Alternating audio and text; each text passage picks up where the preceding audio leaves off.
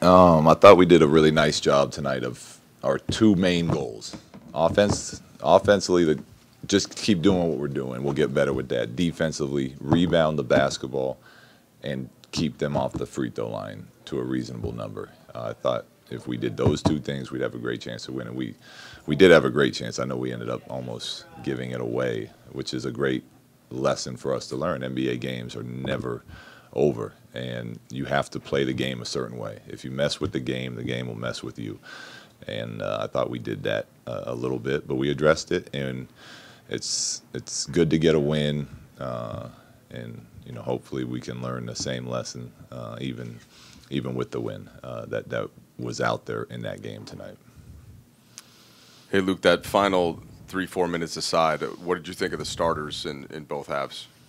They were really good tonight. They were locked in. They were getting stops. They were getting out and running. They were moving the ball. And it's the second game in a row we've had a lot of assists in the first half, and then it's kind of stalled out in the second. But that'll come with trust and with getting to know each other more. But I thought they did a really nice job, with their unit out there on the court. Anything stand out to you about that crunch time session as Dallas is coming back? Well, it's why defense is so important. There's going to be nights where guys are tired or shots aren't going down the stretch, and you have to be able to rely on your defense to win a game. And that's why we're going to keep working on it. We're going to keep preaching it until we get to that level that we can do it. The first and third quarters tonight defensively, I thought we were pretty darn good as well. I thought we had two good quarters and then two pretty awful quarters. So just about getting better and better with those things. Coach, right here. Season's still early, but once again, McGee is playing extremely well. Mm-hmm. Yeah, he was huge for us again. I think 16, 15. We've been talking rebound and take pride in it. He went out and got 15 of them for us tonight. He had 5 blocks, cleaning up a lot of the mishaps we had on defense. And we talk about that. There's always going to be mishaps, and we need to put out fires, put them out, and do it. Like take pride in putting those out. Now we got to get the amount of mistakes down. But he was obviously huge for us in his individual performance tonight.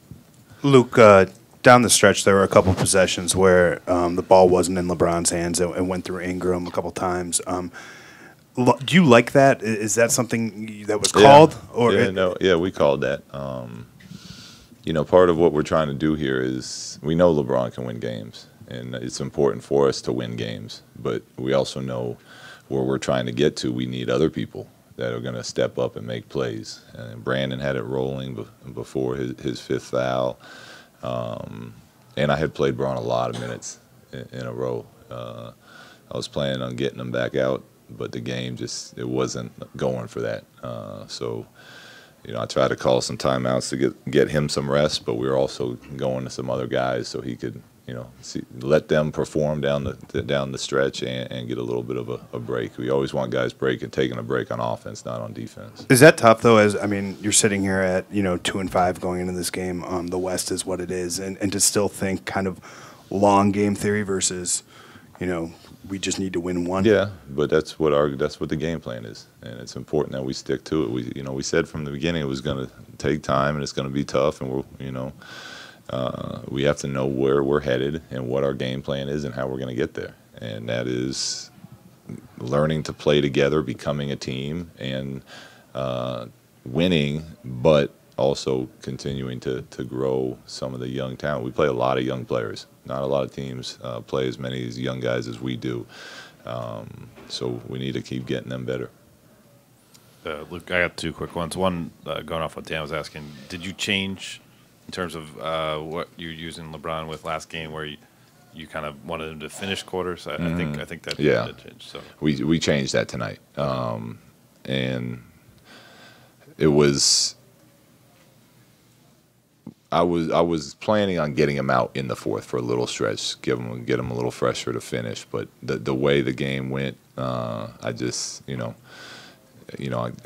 asked him if he needed one. He said he could finish it, so that was kind of the end decision with that. It just we needed him on the court tonight to get that win. And secondly, I know obviously JaVale did a lot of the rebounding work, but did you feel like the guards or overall you did better job gang rebounding? Did you see it? Oh, we did a much better job. I mean, we went back to full high school fundamental basic rebounding drill today at shoot around, where you track the guy, you hit the guy, you put your ass in his knees, and then you release to the ball. But I think more so than that drill, saying that really made us a better rebounding team. It was just our guys.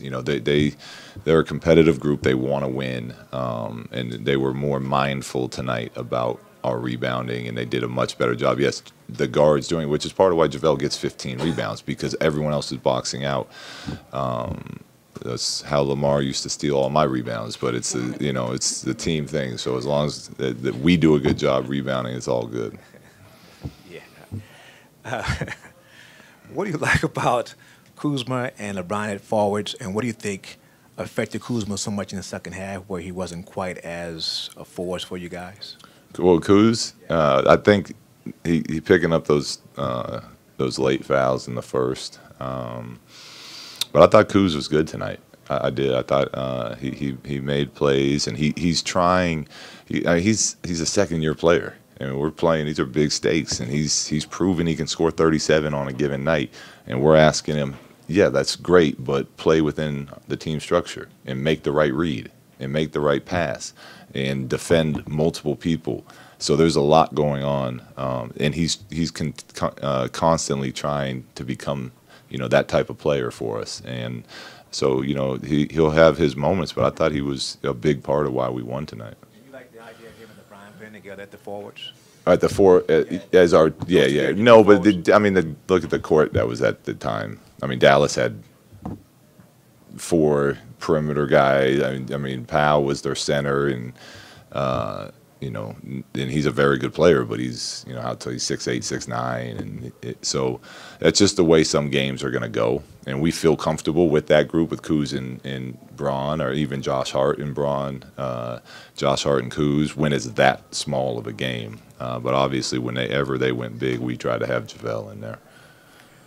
Luke, how far back were you thinking about this specific starting 5? Is it something in the offseason you thought this length, or during the preseason? What was your thinking? Yeah, we've talked about it's in the preseason. This was one of the groups that we've discussed. Just to be able to go 6'6" and above. Now our switching was awful tonight, but that group has the ability to be a really good. We don't want JaVale doing it, but the 1 through 4 switching with JaVale protecting our paint, that group can get really good at that. But it's something we've been talking about for a while.